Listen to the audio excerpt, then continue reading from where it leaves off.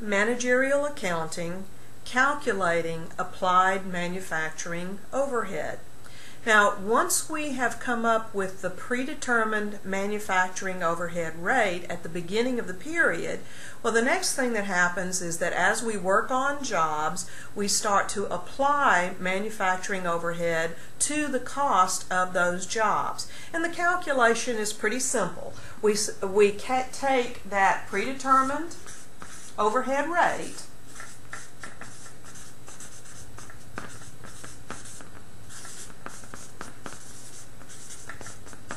and multiply that rate times the actual activity base.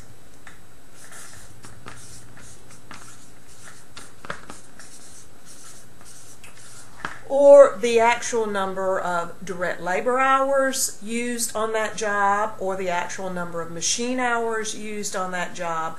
Whatever the base is, we multiply the rate times the actual amount of that base that is consumed by that individual job. And that, of course, is going to yield the amount of applied manufacturing overhead that is charged to the job cost sheet and also to the work in process inventory account where those various job costs are being accumulated. Now, let's take an example.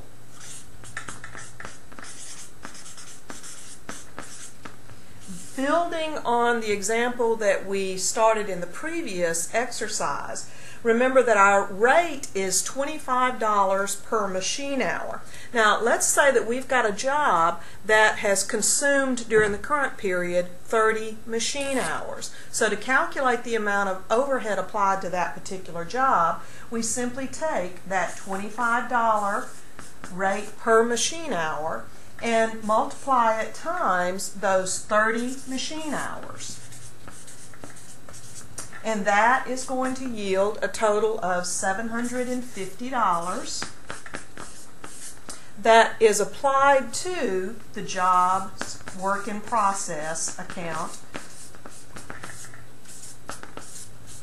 or the job cost sheet for that particular job. So pretty simple. Rate times the actual activity consumed by individual jobs will equal the amount of overhead applied to the job cost sheet for that particular job, and in turn to work in process inventory.